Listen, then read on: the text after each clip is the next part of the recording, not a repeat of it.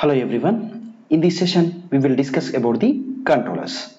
Here, what is controller? So last session in this unit, we discussed about the compensator there. So first we define controller. Here, the definition is a controller is a device. It is nothing but a device which is used to control the transient and steady state performance as per requirement. So it will control both transient as well as the steady state response, both responses. So you know that what is meaning of transient? Transient means, so if the, for example, if the system has to reach this point and the system is follows like this, the output is follows like this. So up to this area which has the oscillations, you know that this is the transient, and after getting the oscillations the magnitude will be the constant, then this is called as the steady state. Okay, so it will be useful control both this system and this system as per requirement. Understand? Yes. Here generally the best system demands smallest rise time. So what do you mean a rise time? Rise time means to reach the 50% of this time is the rise time, TR. And the smallest settling time. Settling time means time required to reach the settle the output. That means this is maybe plus or minus 5% or plus or minus 3% tolerance. Okay, and steady state error. What is the steady state error generally? So it has to reach this. Sometimes maybe the output is this. Then it is called the error between is called the steady state error. And smallest peak overshoot. Peak overshoot means the difference between the steady state point and the oscillating point is nothing but the peak overshoot. So these are the generally the requirement. These are the generally the requirement. So every system has to maintain the rise time, smallest rise time, and the smallest settling time, and the smallest steady state error, and the smallest peak overshoot. These parameters should be maintained for the any system which give the output. Okay, so generally the diagram is like this. So we have a system J of S, and we have to add a controller to the system. That controller is represents with the gain, that is the GC of S. Okay, and it will give the output. So by adding this, we will maintain all these parameters. Okay, so this is about the introduction of the controllers. Next, we have different types of controllers are available. So we will discuss each and every controller deeply. First controller is proportional controller. So this proportional controller is represented with the symbol of KP, and the second controller is the integral controller. So this controller is generally represents like this, Ki by S. Why it is Ki by S? Integration means generally like this. In time domain this is. So whenever it is converted into the frequency domain, then it become 1 by S, like that. Yes, that's why it is the integral controller. Derivative controller. Derivative controller means it has some S into KD. Okay, KD means derivative gain multiplied with S is the derivative controller. So that is represents with d by dt. So if you convert it to the S domain, then it become S into something. Next, the proportional and integral controller. So what is this meaning? It is the combination of both proportional controller as well as integral controller. That means that is Kp plus Ki by S. Ki by S. Fifth, last is proportional and derivative controller. Same, this is the proportional plus derivative controller, that is Kd into S. Derivative always have the S, multiplication of S, and integral controller always have the division of S. And last is the proportional, integral and derivative controller, that is represents like this, Kp plus integral controller means 1 by S into Ki plus derivative controller means S into Kd.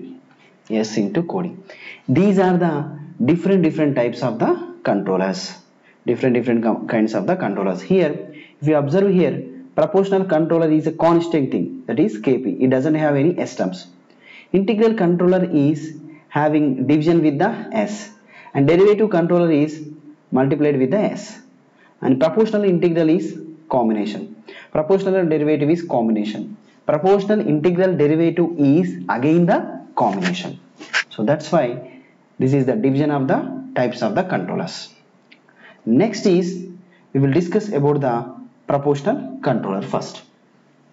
So here the proportional controller, already we know that generally it is represents with which have the gain, controller gain is the kp.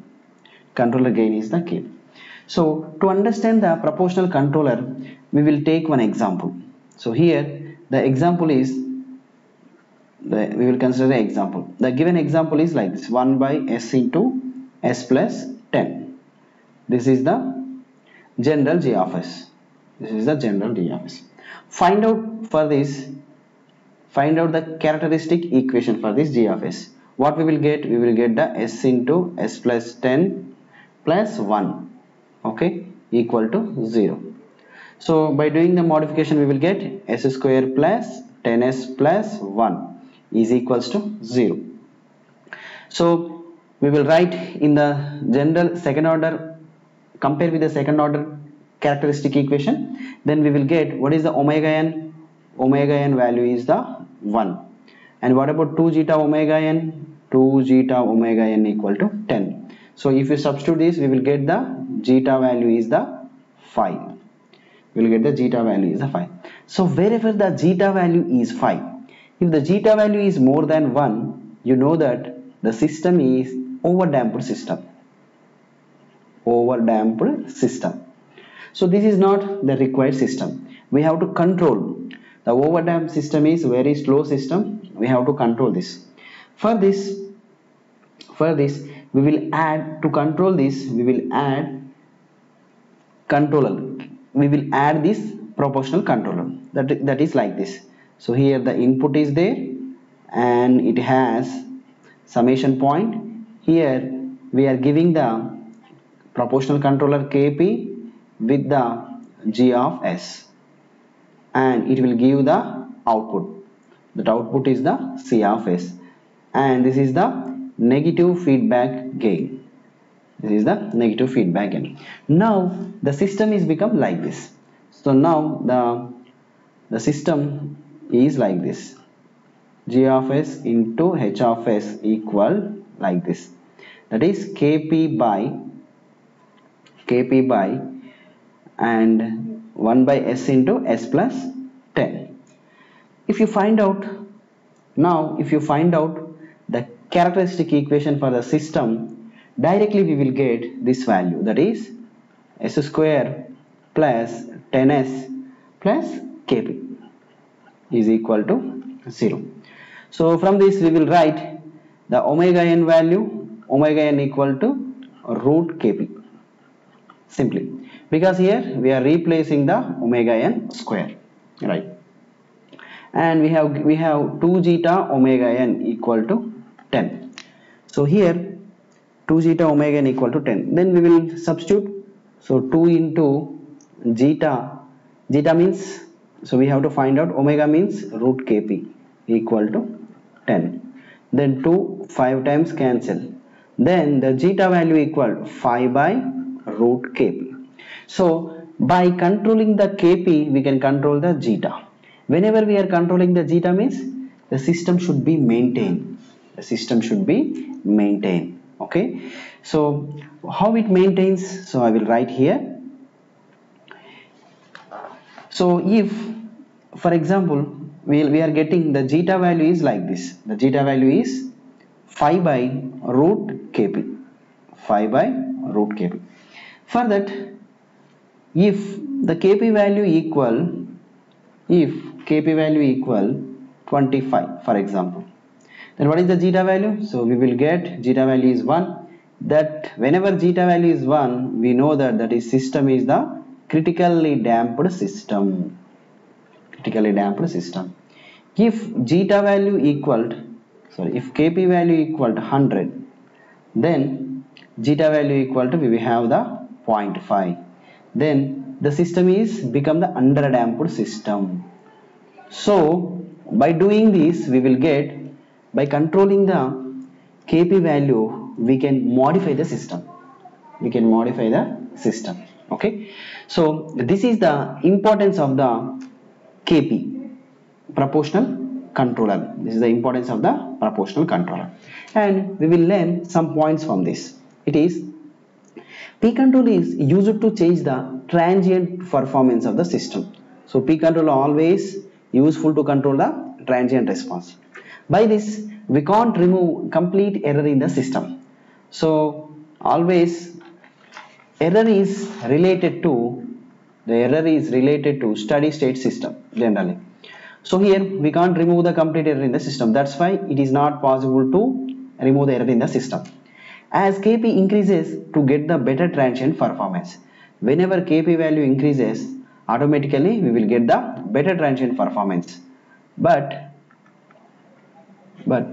the zeta is less than, if the zeta value is low, then automatically percentage of MP, magnitude percentage, will be increases because it has a more oscillation. Then the system becomes the more oscillatory, and whenever the system is more oscillatory, the system is having a less relative stability. So these are the, what is the positive thing? Positive thing is transient performance is improved. What is the negative thing? The negative thing is we can't remove the complete error, and so that's why it will improve the transient response, but the system becomes the oscillatory and the less relative stable. Okay, this is about the proportional controller. Okay, I hope all of you understand this session. Thank you.